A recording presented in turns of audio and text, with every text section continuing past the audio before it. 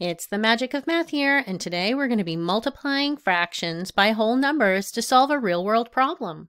Here's our question today. This question has 4 parts. 2 football games were played at a stadium on the same day. Part A. At the start of the first game, 3/4 of the stadium seats were filled with people. At the end of the game, 2/3 of those seats remained filled. We're going to write an equation that can be used to determine P, the fraction of the stadium seats that remained filled with people at the end of the first game.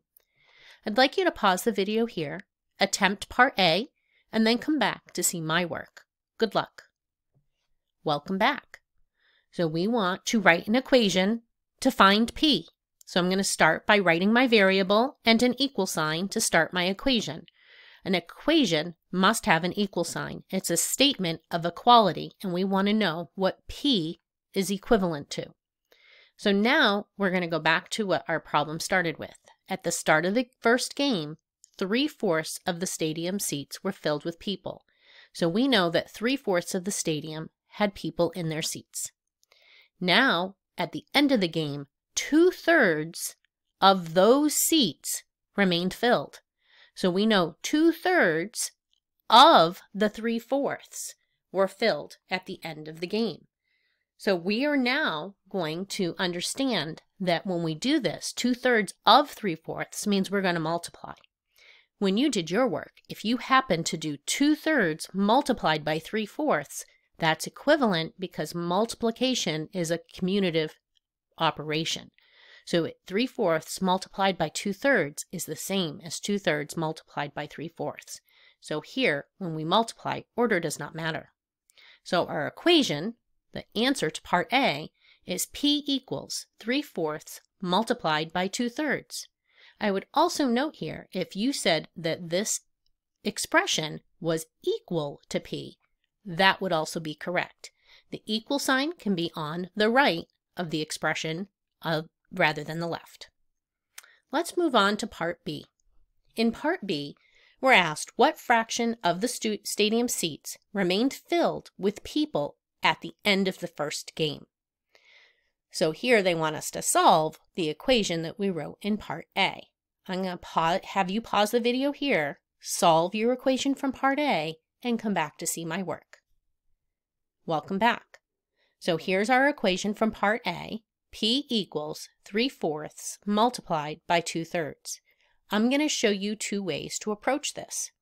The first way is I see both the numerator and the denominator of our product have a 3, a factor of 3 in them. So I'm going to simplify. 3 divided by 3 is 1. 1 times 2 is 2. 4 times 1 is 4. So multiply the numerators, then multiply the denominators. So I see this can still be simplified. Both the numerator and the denominator have a factor of 2. So I'm going to divide the numerator by 2, and I'm going to divide the denominator by 2. 2 divided by 2 is 1. 4 divided by 2 is 2, telling me that P, the people in their seats at the end of the first game, is 1/2 of the stadium seats. So half the stadium is filled still at the end of the game. Now here's a second way you might have multiplied. You might have multiplied the numerators first. 3 times 2 is 6. And then multiplied the denominators second. 4 times 3 is 12. Notice that both the numerator and denominator have a factor of 6. So I'm going to divide the numerator by 6 and the denominator by 6. 6 divided by 6 is 1. 12 divided by 6 is 2. We still come up with that the fraction of the stadium seats that remained filled with people at the end of the game was half. So half the stadium seats were filled at the end of the first game. Moving on to part C. The stadium has 5,000 seats. At the end of the second game, 2/5 of the seats were filled with people. What was the total number of seats that were filled with people at the end of the second game? And you're asked to show or explain how you got your answer. Please pause now, do your best work, and then come back to see mine. Welcome back. So here we're going to find the total number of seats that were filled at the end of the second game. we're told that our stadium has 5,000 seats. So let's start with 5,000. At the end of the second game, 2/5 of the seats were filled with people.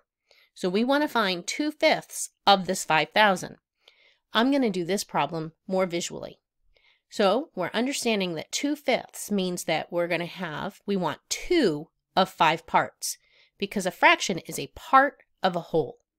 So we're going to take 5,000 and we want to make it 5 parts. So that's easy. 5,000, 5 ways is going to be 1,000. 1,000, 1,000, 1,000, 1,000, 1,000. 1, 2, 3, 4, 5 thousands. Now we want to identify the part, which is 2 parts of this. So 2 parts of this is 2,000. So 2/5 of 5,000 is 2,000. So that tells us that the total number of seats filled with people at the end of the second game was 2,000 seats. All right, moving on to part D. Workers at the stadium gave posters to 1/4 of the people who were in their seats when the second game ended. What was the total number of people who received posters? And again, we need to show or explain how we get our answer. So go ahead and pause here, do your best work, and then come back to see mine. Welcome back. So again, we're finding the total number of people who received posters.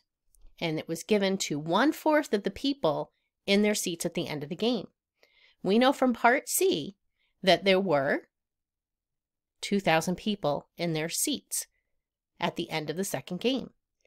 1/4 of these 2,000 people received posters. So let's do this visually again. We want 1 part of 4 parts for the whole. So I'm going to take this 2,000 and put it into 4 equal parts. So 2,000, 4 ways is going to be 500 4 times.